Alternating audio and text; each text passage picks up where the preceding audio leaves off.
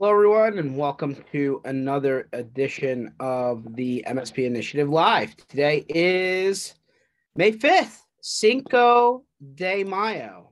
Here we are, the 5th of May. Hopefully, everybody has their happy hours planned for after work today. But it is well underway. We're in May. Before you know it, it'll be June. And, the summertime will be in full force. I mean, that's definitely coming. But interesting, always interesting things happening in technology land. I am not going to have a co-host today, so we will go radio format style, and we'll talk about the ebb and flow. But as always, I kind of do some housekeeping in the beginning, so we'll do that now. So mspinitiative.com. Under sessions, you will have a podcast and video format version of every session we've ever done, and there's hundreds along the way. Keep an eye on our MSP community block parties. So we have 3 definitely planned. Now they're a little bit towards the back end of the year, but we know where they are, and we're wrapping up some final details so that we can announce them. So you can, make sure you have them on your schedule, and they will be fun. And lastly, the Channel Strong Tour, which our next leg is coming up here, not next week, but the week after. And we will be doing, and here are all of our weeks posted, but we'll be in Chicago, Grand Rapids, Indianapolis, Lexington, Kentucky, and Nashville, Tennessee, starting May 16th and ending on May 20th. So if you happen to be in any one of those cities, love to see you. Please go to mspinitiative.com under Channel Strong, and you can request an invite. And then you can see the rest of the weeks here, 4, 5, 6, 7, and 8 spread out throughout the rest of the year. So definitely take a look and see where we'll hopefully be somewhere nearby, and you can surely stop by. So there is that. Well, looks like Pete volunteered today to be my co-anchor. So he's signing in right now. So there is the housekeeping items. But just keep your eyes on mspinitiative.com. That's where we put all of our stuff and on social and so on and so forth. So I'm going to unmute everyone. You'll be able to chime in should you be so inclined. We'll kind of go radio format. We always love to hear everybody's opinions.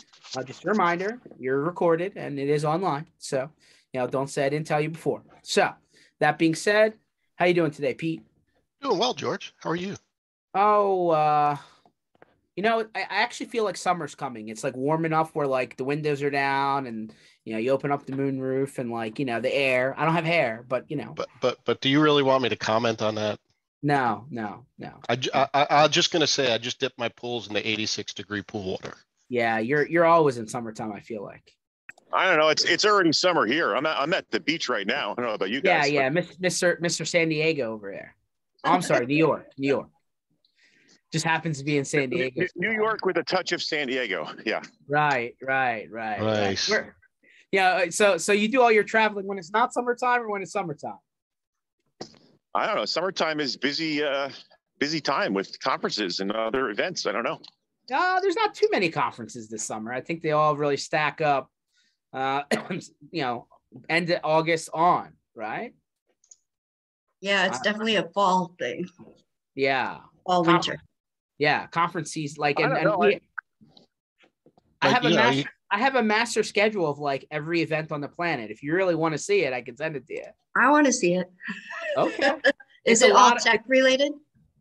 No, I mean, it's, we have to comb, through all of the various places and ask people where, when, why, how. The problem is there's a lot of, like regional events, right, that overlap too. Oh, right. So, there are. Yeah, it does definitely add quite a bit to all the things going on.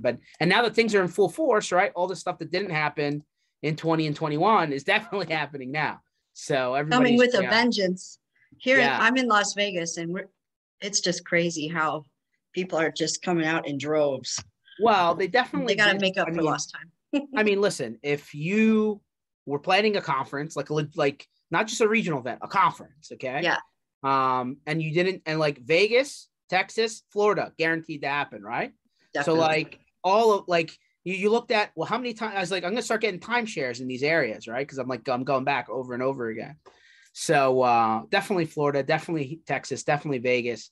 And I mean, I've said this many times. I don't know if you've ever heard me say it, but events in Vegas are tough because, they'll pick up their badge, check in, and then, there's the strip for the rest of the time. So Correct.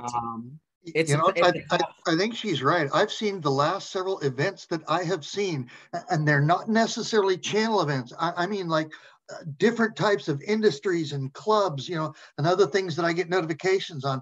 Every single one of them it's a meeting in Vegas. So if she's seeing that there's a lot of activity going on here, I've seen it from just the advertisements that I've seen anyway.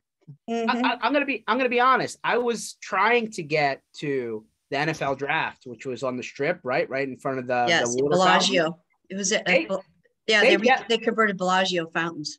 They definitely shut down a lot of the strip. Like and now they're thinking of doing it permanently. The buzz is now they're going to shut down a lot of the strip for traffic because it's only going to be pedestrian traffic. We'll see how that flies. I moved here in 81 and, cruising the strip and down, all the way downtown was a thing to do when you were a teenager on Friday night. So, all those nostalgic things are gone though. That's why it's crazy now, like driving on the strip. Right. It's not, the strip has expanded. It just keeps on going and going and going. I mean, George, could you see me having to drive with the trailer on the strip? No. That wouldn't I mean, I've seen trailers on the strip, but technically, yes, I had to do it for the West Coast Channel Strong last year with that U-Haul. Yeah, but I'd take that U-Haul over my trailer. Oh yeah, your U-Haul's like your trailer's like 5 meters. It's only, I mean, it's only 26 foot, so it's probably about close to 30 foot overall. Yeah, no thanks, but I think I've learned my lesson. Is it a fifth wheel? It is not. That would be great if it was a fifth wheel because I could almost jackknife if I wanted to. Yeah. But no, I still have back bumper lessons that I've learned the hard way. So. I was gonna say you did find that guy near you that does trailer repair. Clearly. Yes, he's welding right now. I got pictures today. The rear end is being torn off and put back on. So. Yeah. Let's avoid those in the future. But then again, I'm all about that. We also did have the bus that ran over the sign at the casino too. That's true. Yeah, that was like a shock. We were coming around the corner, like everybody's where's the bus? Pete, I must have missed what happened to the trailer? Chris had a little fender bender on the way up to Pittsburgh. You should leave it just as it is and have a sticker above it. Here's what happens when Kaseya acquires Datto. Well, there it is. Rough. That was rough. You knew that was coming, there right, George? There it is. Yeah, no, I thought my son said that I should just drill holes and put tie wraps in it, make it look like a real race driver, race car. But and of course that's a little 200-mile-an-hour tape, right? Exactly, right? That stuff's amazing what they do with that tape on those cars. It's like they tape it together and it gets aerodynamic again. Well, we'll but the car's still available, so that's important because we'll have to. The car's coming, but like those little dimples that are in the sides, NASCAR racers pull those pieces out and can get penalized for that because it adds aero to push the car down. So but hey, if you're not rubbing paint, you're not rubbing. So the car looks like it's been rubbed and bumped a little bit. Oh, it definitely looks like it's been bumped. Let's keep there. Okay. All right. So what's new? Let's see what's happening out there in technology land. I saw one that was interesting. Here we go. This has probably been talked about a lot of times. When a client declines security services, that seems to be happening often. It's funny, right? I mean, the Office 365 mandatory MFA has been out for a long time. And like, as other people pick up the whole security standards thing, all of a sudden it's, oh, well, that person at the front desk doesn't have an email address or a smartphone. And I'm like, they don't have an email address and they don't have a smartphone. So they have a flip phone and a typewriter. Like, what's up? And right, because obviously they have a computer. And then it's like, well, it wasn't important. It's a front desk person, but they need to be able to do this thing. And I'm like, man, like you would think everyone's now on the security train, but not really. No. Yeah, they'll do what they absolutely have to do, but it kind of sounds to me like as you go out into the land and you find out that a lot of people are just not doing this. They're just like, oh, I just won't give them an account, but they can still access the computer. I'm like, shouldn't the computer have that 2FA as well? Oh, well, we don't have that on. I'm like, oh, okay. They'll only do it if something bad happens to them and they get scared. Then they're like, okay, whatever we need to do. But then when a mandatory change comes down because people are trying to get, up to snuff and like follow the industry standard, the world ended, a little bit. Right. So I don't know. It just boggles my mind just a little bit. I mean, the other argument here with all of these changes that eventually come down across all of these software platforms is, what is the best way to communicate those changes, right? I mean, you can send emails, but I feel like emails don't get read a lot. And then if people aren't following channels of communication, then you can send all the messages in the world. If they don't read it, it doesn't matter. Doesn't matter, right. So it's kind of like walking into a crowded room, which conversation are you going to pay attention to? Huh? Yeah. I mean, so what are you guys doing to communicate changes to your customers, right? Do you send them a pizza and a message, text messages, emails? I mean, do you actually go there and talk to them? I go there. Well, it works. I'll go in person if I notice they're not reading an email. If it's important, I show up and go, look, here's the drill. And, what choice do they have when you're in their face, really? I love that. I mean, if you have the time, I love that. I just, it's interesting. Yeah, we have a bit of a boutique MSP. So our focus is all distributors with a particular ERP product. So typically everybody needs the same stuff, security wise and everything else. So we have a what's trending webinar for our customers. And most of them will attend that. And we find that tends to work fairly well. Oh, I like that. We record it so that anyone that didn't attend, they get a copy.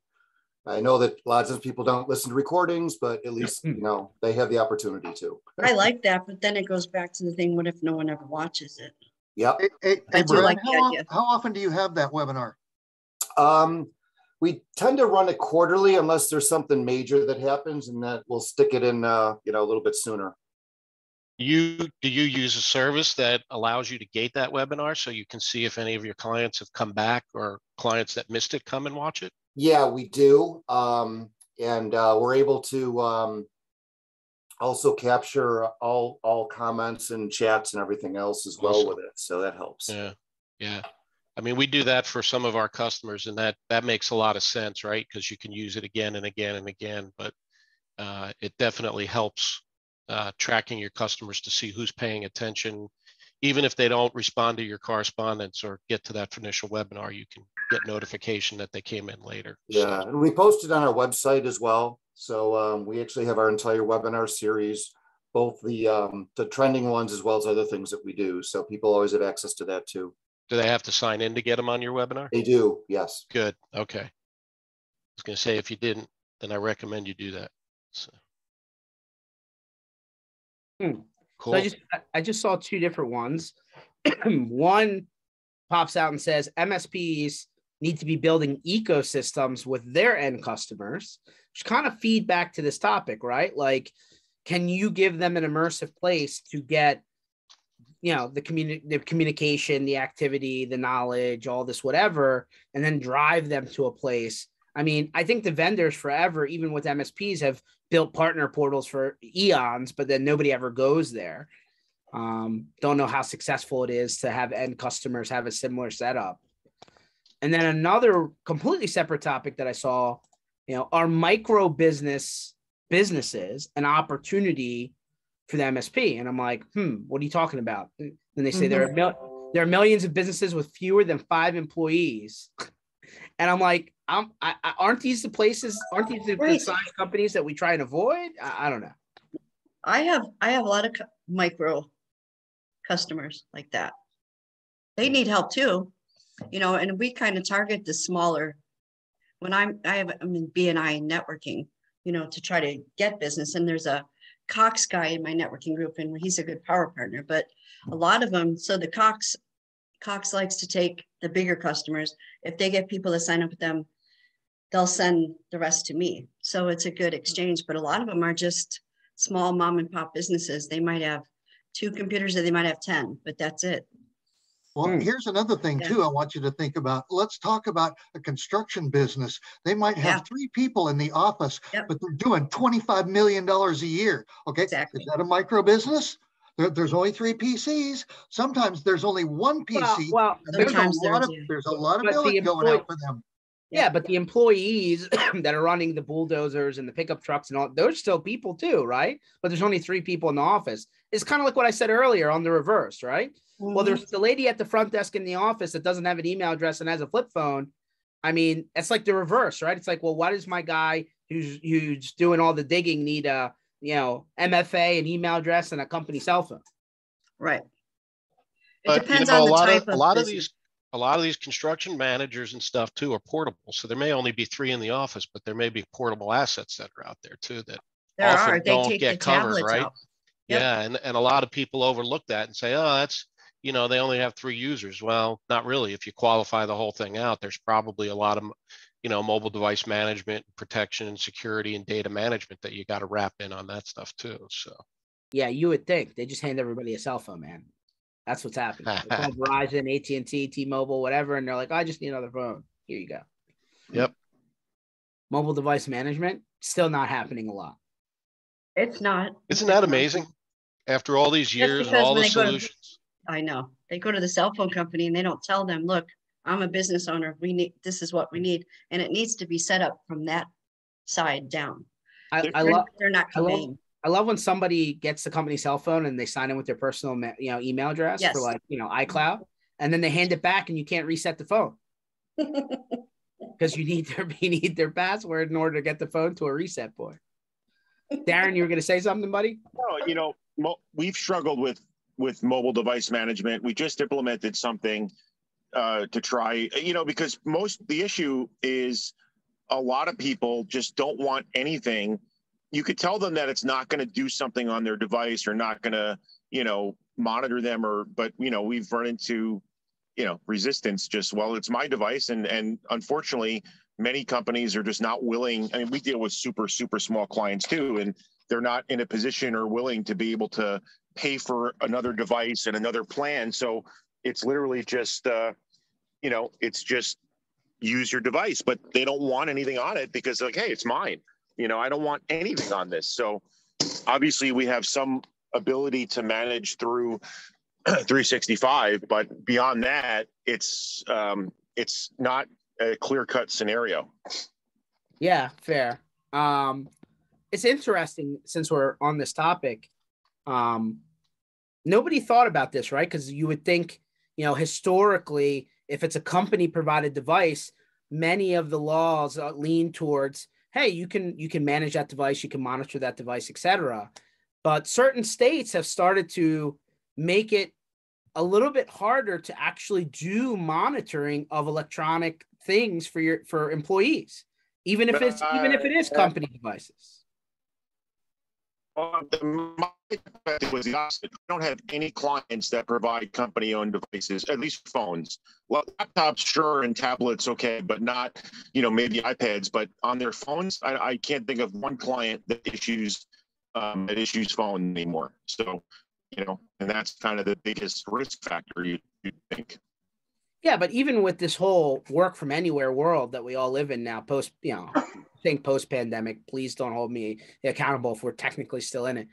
You know, like New York, for example, right? You know, New York is one of those states where they have specific requirements of notification if you're monitoring employee emails, phone calls, whatever, logins, right? Are they working? Are they not working, right? And you actually have to specifically go state by state and see if there are actual notifications more than just the, hey, we have the right to monitor stuff.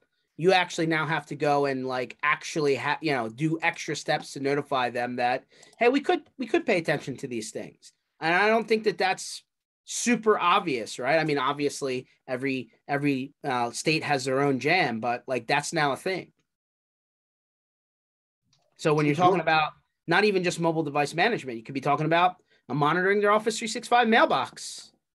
Yeah, right? George, I got a question on that. You'd think that if the company is providing the hardware for that, I can reasonably see the things for monitoring that. But what about their actual connection? They're allowed to monitor the connection, between the ISP and stuff. Well, does that mean that they have to provide the router in there so that they can do that? Well, does that mean that they have to provide the circuit that they are monitoring? That was something that's always come up in my mind that makes me wonder. And I'm certainly not smart enough to be able to answer that question, but I think the answer is, Brent, yeah, they need to know, right? Like, because if they're going to come, they could come back and claim, well, privacy, right? And you're going to say, well, if you want me to deliver my service, I need to be able to do X, Y, and Z. So you need to understand that up front and agree that that's what's happening, right, Matt? I find it funny that this is an issue when you can have the CDC pay for cell phone tracking data. I saw this. And if that's if you are for or against the CDC pulling that information, it's irrelevant. We're being tasked with letting a client know or an employee know that we potentially could look at their email, but there is no effing way that anyone probably prior to 30 days ago, I mean, except for the people that live on the fringe, understand that someone can pay and get your EIN number and track you within feet of where you stand 24 hours a day where your phone's scary, man. Absolutely. And by the way, this is available for anybody to purchase. It's not That's just exactly government. Right. And that's the part that, now I'm not, again, I mean, there's technically ways to, that anonymize that or whatever, but, if you're following, it doesn't matter if you're left or right on this, but if you're following the vote fraud, that's where if you watch 2000 Mules, that's where it's on my watch list next to that's 2000 Mules. 2000 Mules is the Danish movie that came out. It's talking about voter fraud. Specifically, I think it's wrapped around Georgia, but I haven't watched it yet. But the fact of the matter is that what they did is they raised the money and they pulled all cell phone data within the drop boxes in Georgia. And then they correlated that, took them over a year to correlate that and figure out if there was actually people stuffing the boxes. Follow that up with a story that came out in the last week that the CDC did the exact same thing about churches and schools to see if you were following social distancing, and they have this other list of stuff that they wanted to do. It's really scary stuff when you look at it from the point of view that they're tracking you all the way down to within 2 feet of where your phone is. That's shocking. And then here we're talking about when you look at that level of data information, and you and I are talking about, well, we could possibly look at your login logs. I mean, it's like talking about, I don't know, steaks and amoebas in water. They're so far apart from each other that I hear you loud and clear. So, by the way, yes, you have the ability to go to a cell carrier or even a Google or a Facebook or whatever, and basically buy tracking data, right? I mean, so it's regularly available. What Matt's talking about was there was a group that came together, raised the money, bought this data, and they tracked all drop-offs to drop boxes, like voting drop boxes. And then they went back and found security footage and matched it up with the times and the dates of these same people going drop box to drop box to drop box. And they found out that, they're dropping off hundreds of votes, thousands of votes in the matter of, hours. And so that's what that film he's talking about is. But yeah, so it's interesting, right? Anonymized data. Let's ask this question. Would you as an MSP subscribe to a tool or a SaaS application or some sort of special technology widget, whatever, that gives you some sort of benefit, but in return, they collect your data and then sell it. Let's call it anonymized data. Maybe it's not specific to you, but they package data that they collect from their tool and sell it to a third party. Is that something you would be okay with? George, they're doing that anyway.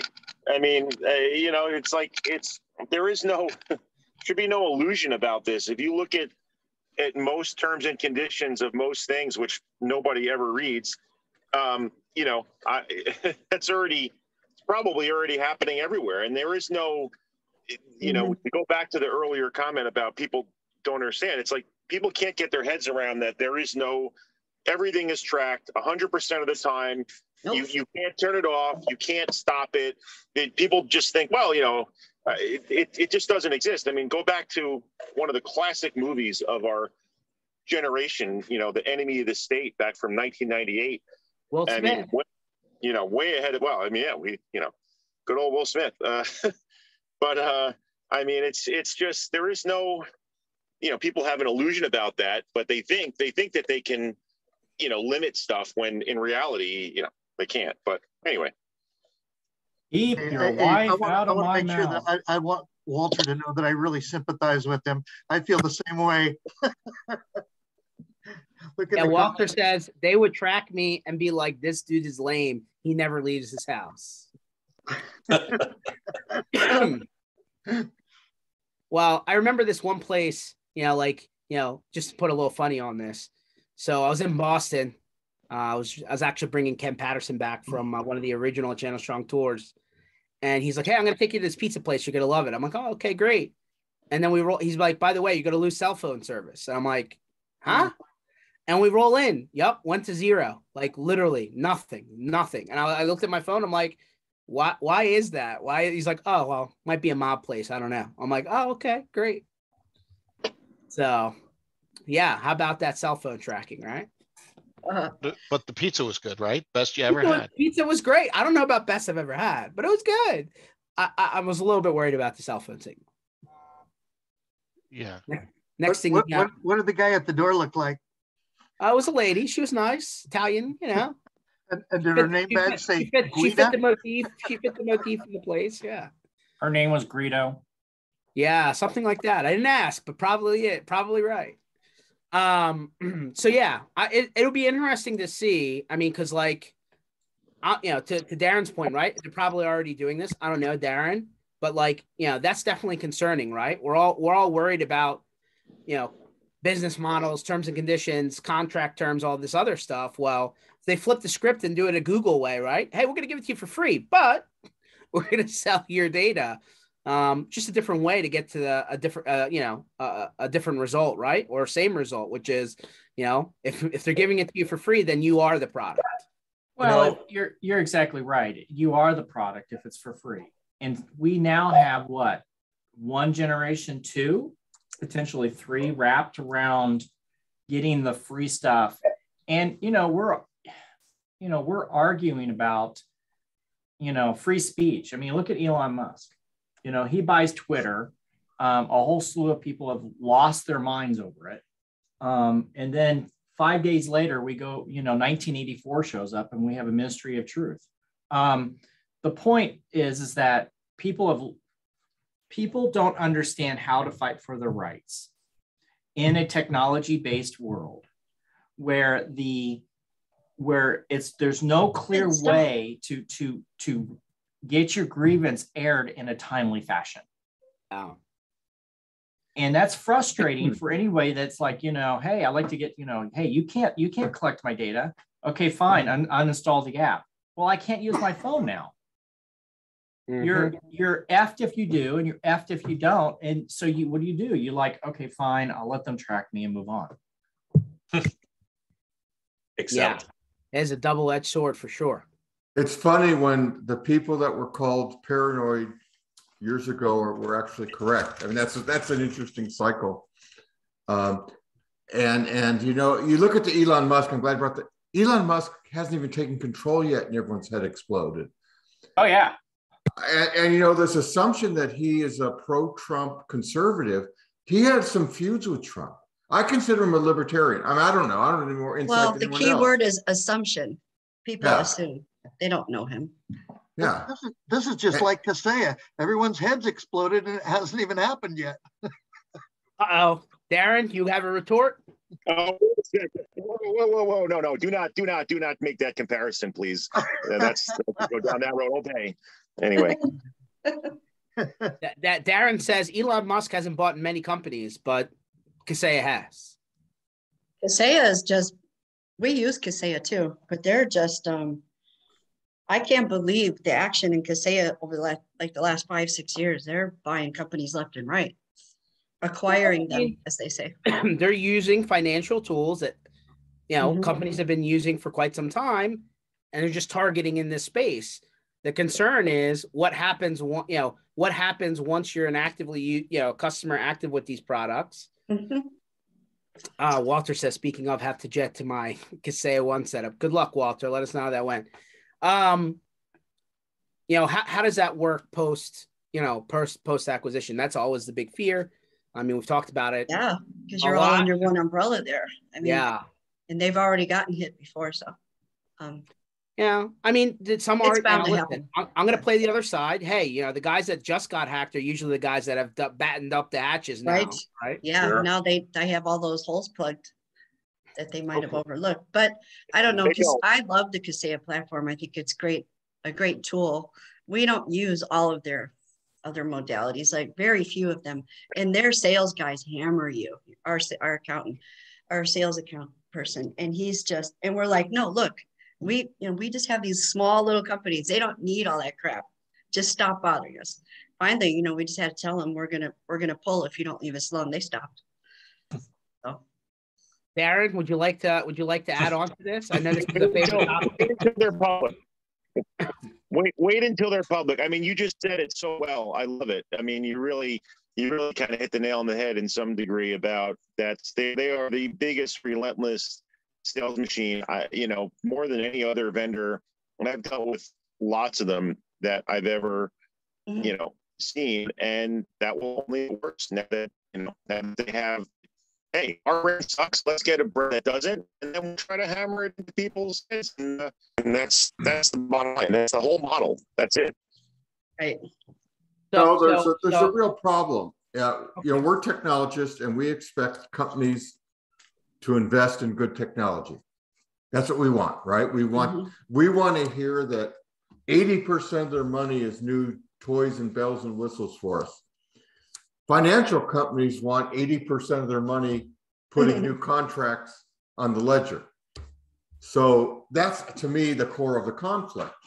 Yep. Because Kaseya is a sales machine. I mean, really is. Yep, it is. And I think you're going like that doesn't please us, because we're sitting there going, no, give me new stuff. I caught myself there. Give me new stuff that makes my life easier. That's what we're asking for. All right, but like outbound calling and outbound prospecting absolutely works. I mean, it is a viable strategy. Like, if nothing other than you could be using a similar strategy trying to prospect for your own businesses.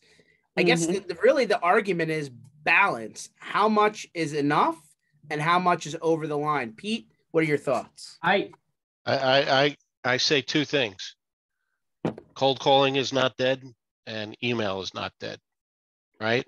They're just two more touch points. And it is a tough balance, right? You hear all the time from the technology sector, from all the folks that are on this call, I get called nonstop and I just end up blocking them or tuning it out or looking at the caller ID or,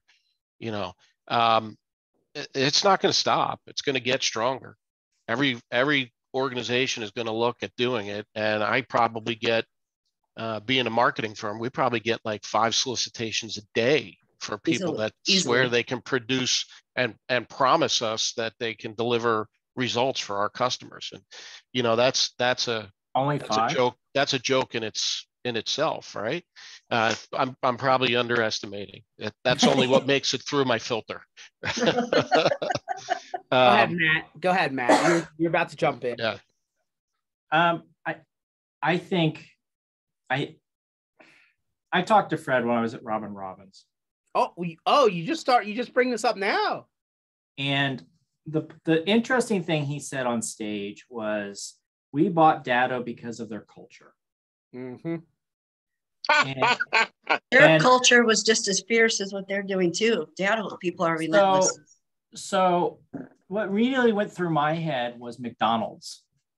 And I didn't realize you could go through a drive-through and buy culture by, I'll take the culture Happy Meal with a little bit of grace and humility with ownership and, and I thought that was number 5 on the menu. Yeah. So I talked to Fred and I pointed out, I go, so you told me that you said on stage that you bought Datto because of culture. Explain to me your culture about attacking another vendor on Reddit. Mm-hmm. Good point. That went over well. Well, how his response? I mean, let's not forget. Sorry. So he basically said, well, I can't control every employee. And I said, but culture comes from the top. And so I went back and watched his video from the breach last year. And the thing that they don't have in their culture is ownership. And this is an egregious attack on Kaseya, blah, blah, blah, blah, blah. 50 employee or 50 clients were affected, blah, blah, blah, blah, blah, blah. We'll get them, whatever. The part that I guess the reason I'm so anti-Kaseya is that there has been very little ownership and very little thought pattern in listening to what the MSPs are telling him.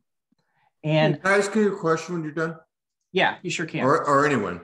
So the part that's probably the reason. I told him, I said, look, we're actively killing off Kaseya in our systems. ID agent is the next one on the block. It's yeah, we dumped that. That's a bunch of crap. But yeah, that we're moved over to Breach Secure now. It's significantly different and better. But the point is that it was like shocking news. Really, you're leaving Kaseya? I'm like, dude, are you listening to anyone that's talking? And I don't think he does. I can only imagine. So I'm gonna let Darren get. That's what I'm trying to. No, I mean, his response. Everybody forget. People should rewatch that because it's just so emblematic of. Darren, get to a better signal, that buddy. Is wrong. Get to a better signal, buddy, and then come back in. Sorry. No worries. I do have a question. I don't know Fred. Is Fred a technology guy, or is Fred a finance guy, or is Fred a finance guy?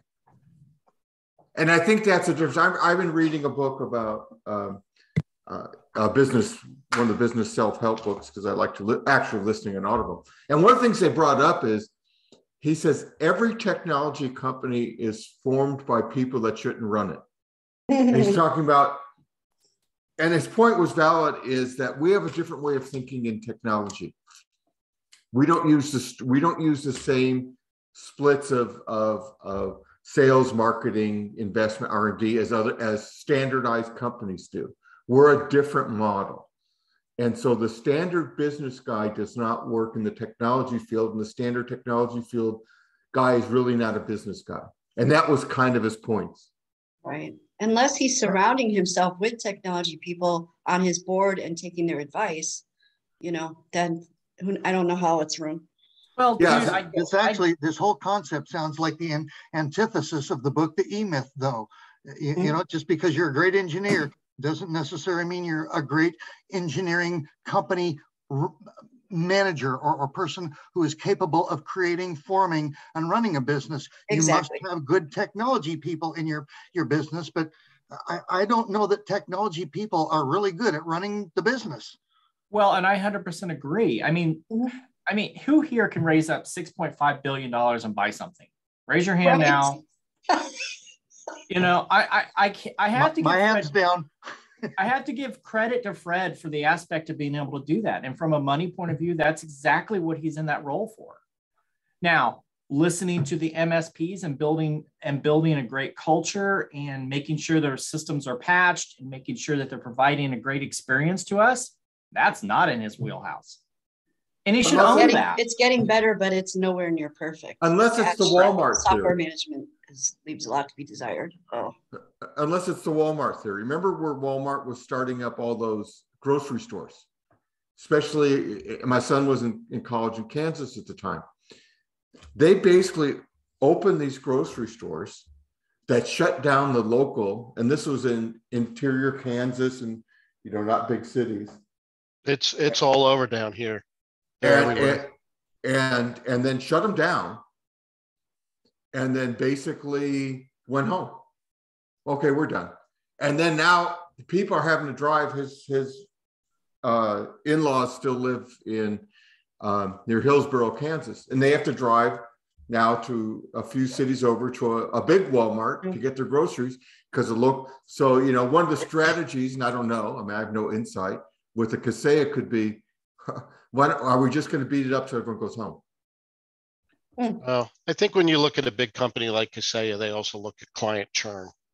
And they have, you know, a lot of times as a smaller business, you don't look at it, but there is an acceptable amount of churn that they will accept, right, as customers. But if you listen to Darren's hypothetical percentage of the churn on the Datto partners, it's going to be way above that if he's right.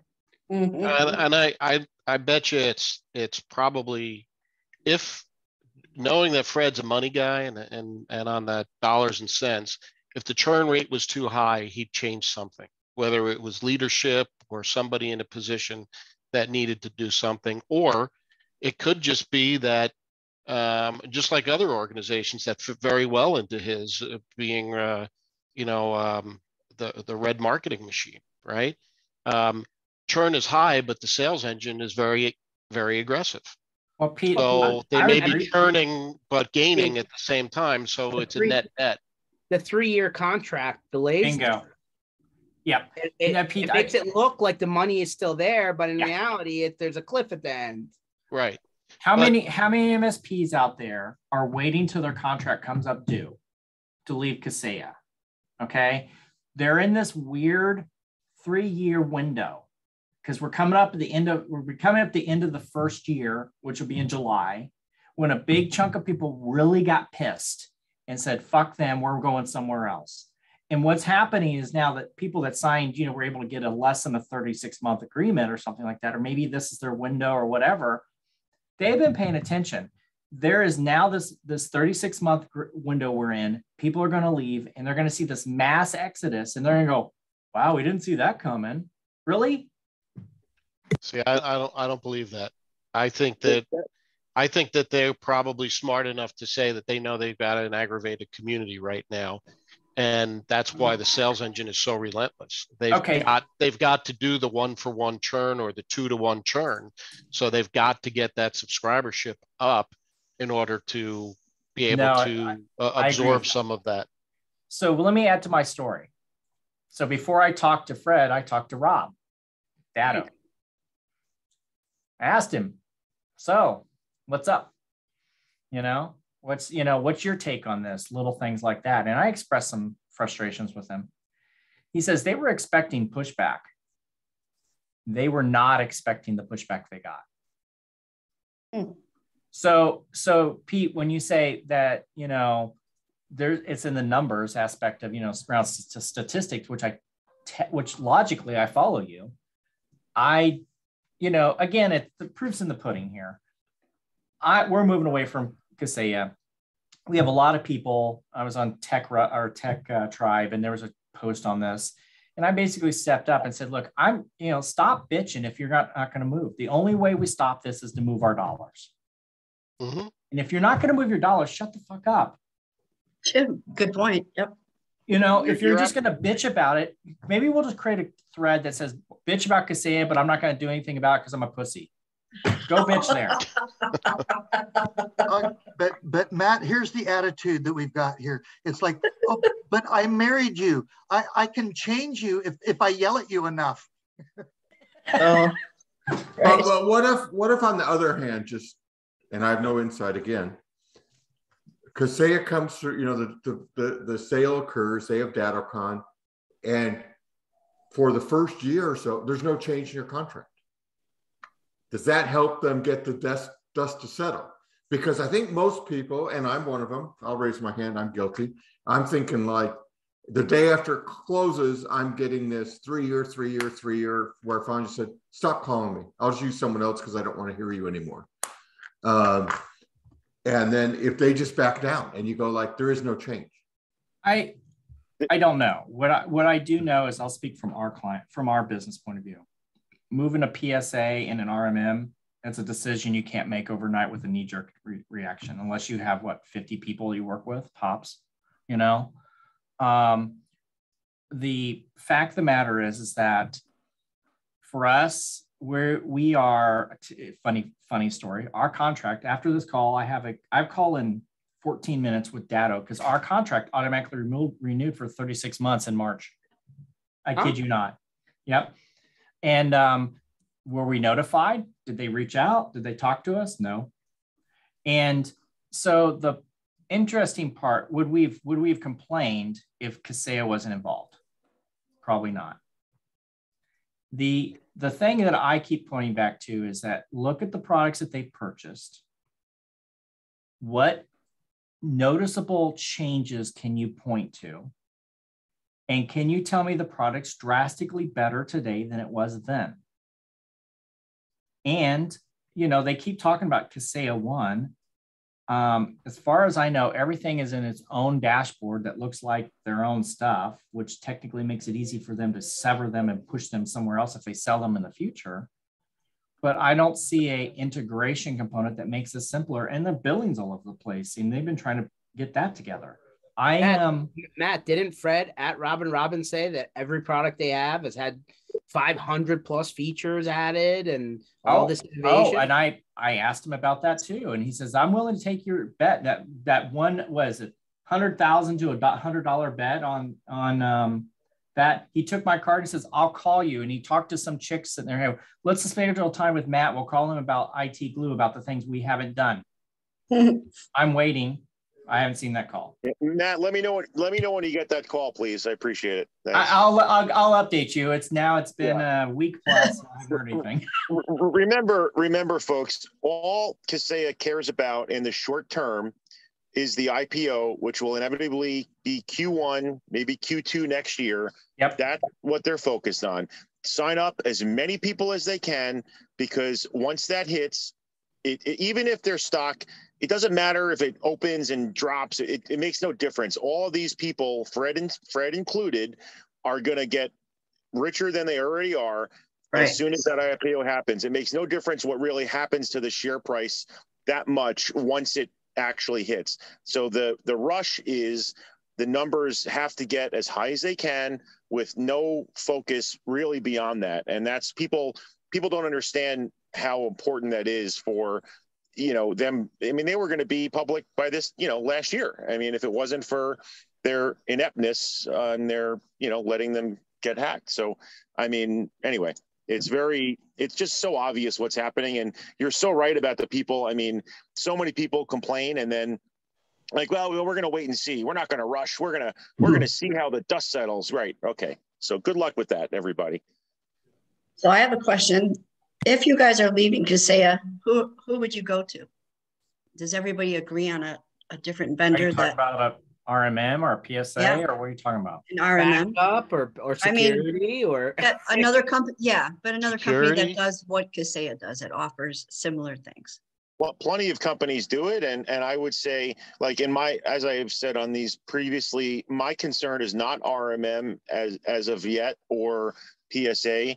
Particularly, I don't use the PSA in the same heavy way that a lot of others do. Mm-hmm. It is the backup for now. That's where I'm focused on. And both Axient and Acronis have really good reputations. I'm happen to be moving to Axient with backup.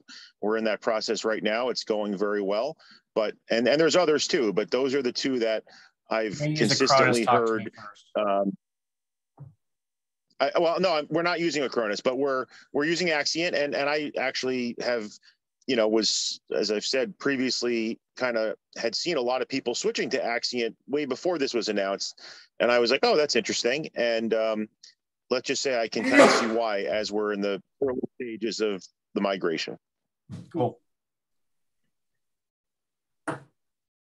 Has anybody else evaluated other things if you're actively looking? Because there's a lot of products on the table. Could say it has like 30 different companies underneath the umbrella at this point. Right now, we're demoing Ninja RMM. It's pretty good.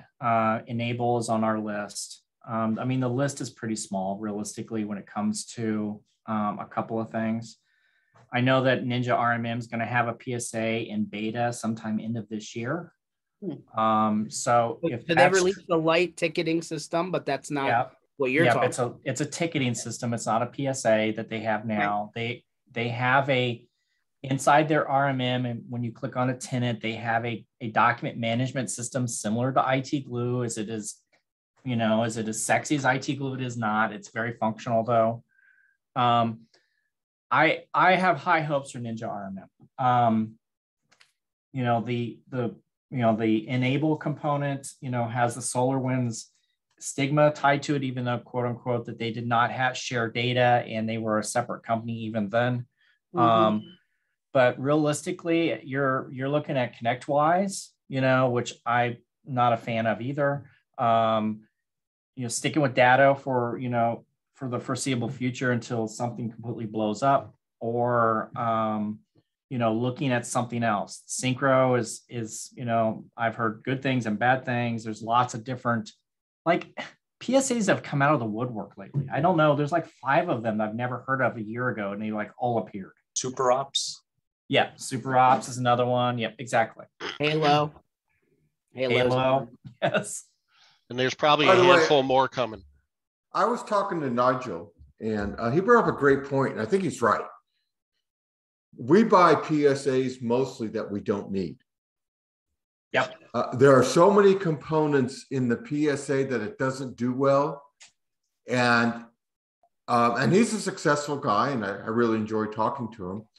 And he's talking about use a separate CRM and use it for all your funnel building and everything. And instead of, you don't have to manage that through your PSA. You can let it grow, build, something that's really designed to do that. Yep. And when you sell, it's not that hard. Just move 1 or 2 over. Everyone's worried about integration and all the stuff. You're going like, some of it you're going like, by the time you complained about all the immigration and looked for it and looked at it, you could have just copied that client over.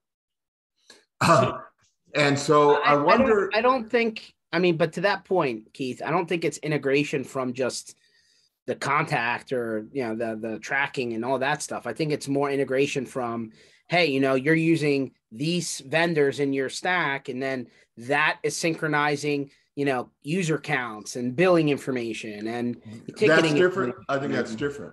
I think that's not your prospecting. Your integration for billing is important, but I think that I think there's a lot of features in PSAs that make it clunkware.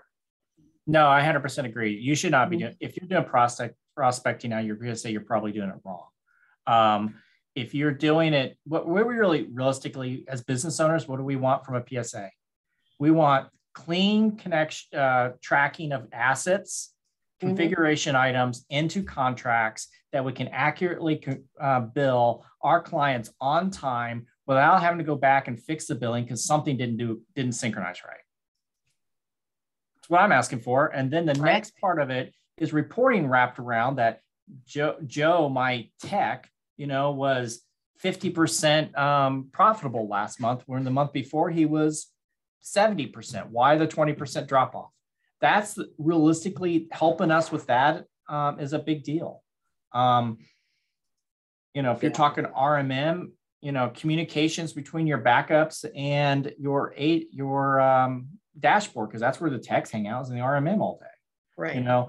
That stuff that makes our life easier is definitely what things are. Us sending out mass emails out of our PSA because, we would like to sell them, the latest in, dark web scanning. That's realistically not where that should be. But, you have a lot of bad business owners that only want to buy one product because A, they can only afford one product, or B, they don't know what this product does. All right, let me bring it up to something George understands, being in the phone business. How many people buy a phone and insist on features, and you go into their office 5 years later and you go, you haven't used half of the features you said you had to have? 100%. You know, I have people, I want 1,000 speed dials. I go, I've never seen anyone in my life put over 25 in, right? You're going to set a world's record. And I think it's the same thing we look at some of the tools we buy. And then if you go by and look at these tools, you go, I bought a Rolls Royce when all I need to do is get to the bus stop. And I think there's that.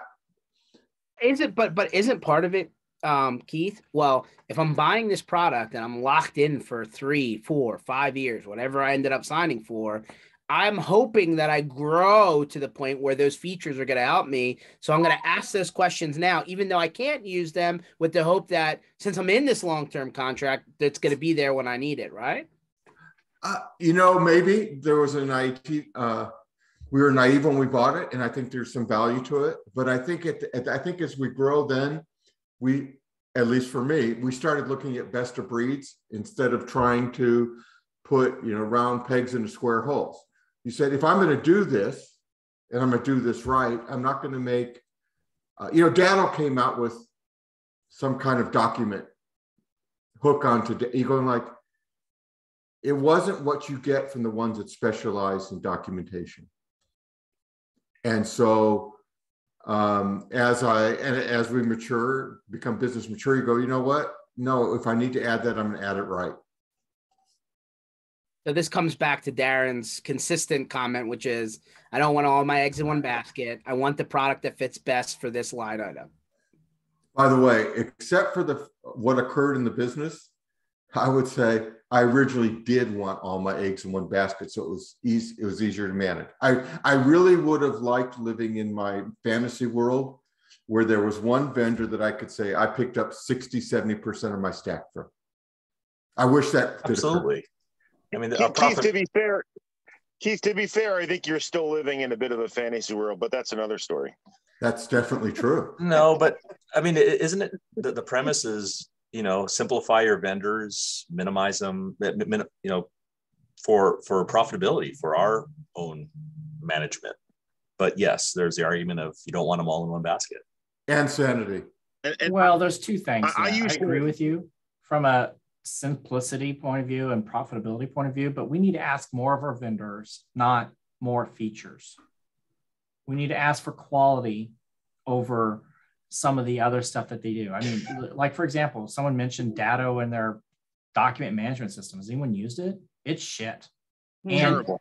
And the reasoning it's shit is because Ryan Weeks, their CISO, is making an effort not to build it because he doesn't think they should build it. And I can see where he's coming from. Because I asked him about it directly. Now, does that mean that, what's our other options? Well, there's IT Portal. There's one. There's that one that starts with a C or V. It's like Voodoo or Vusu or whatever. It's an H, but yeah. There's and guess what? You can host them yourselves in your own cloud. You can back them up. You can that stuff, which is gosh. IT Glue has only been people have been asked for a backup on that for, I don't know, since the beginning of time, and it just came out. But it's available, but at like the enterprise level, right? Yeah, exactly. So anyway, I thought that was a cop out too. We can't fix our reliability. Yeah, it's because as Keith, you pointed out earlier, the investments that are made. It's just clear that Kaseya spends the bulk of their money, no matter what they might tell you otherwise, on the sales and marketing machine, not on improving the product. IT Glue has stagnated. It's worse than ever, honestly. Network Glue, which we were locked into a contract with because it was going to replace all the other tools like Auvik, is a total joke. Mm-hmm. I mean, this is what happens. So they're going to take a great platform that Datto took a long time to get and build, and it's going to be destroyed. I mean, it's just inevitable. I mean, it's so obvious that I don't understand why people think otherwise, especially the ones that complain. But like, we're just going to win.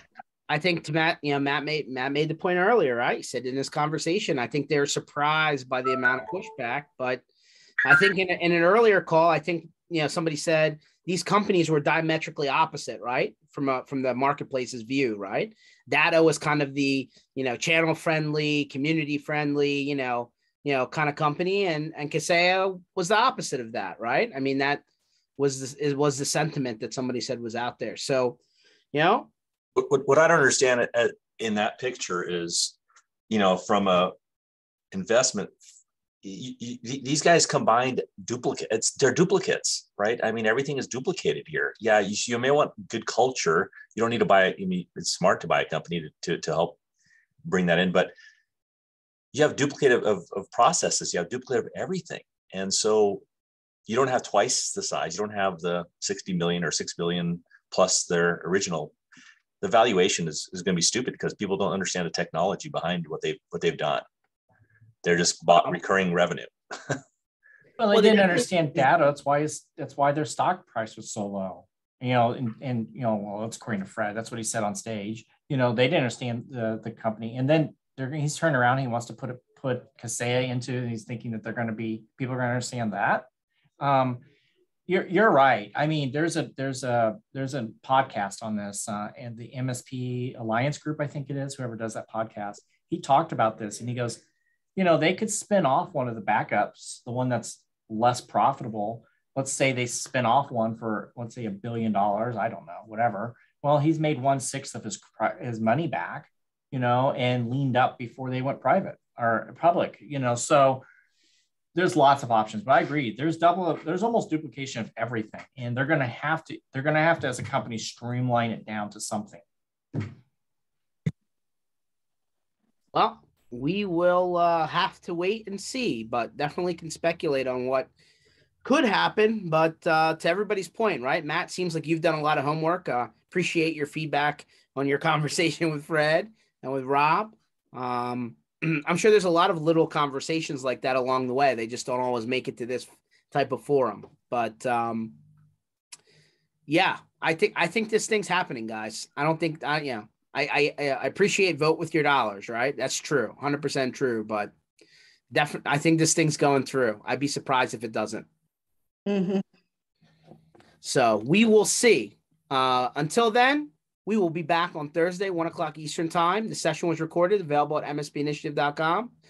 And we'll catch you on the next one, guys. Tuesday. Well, thank you. See you guys. Thank you. Bye, everybody. Ciao.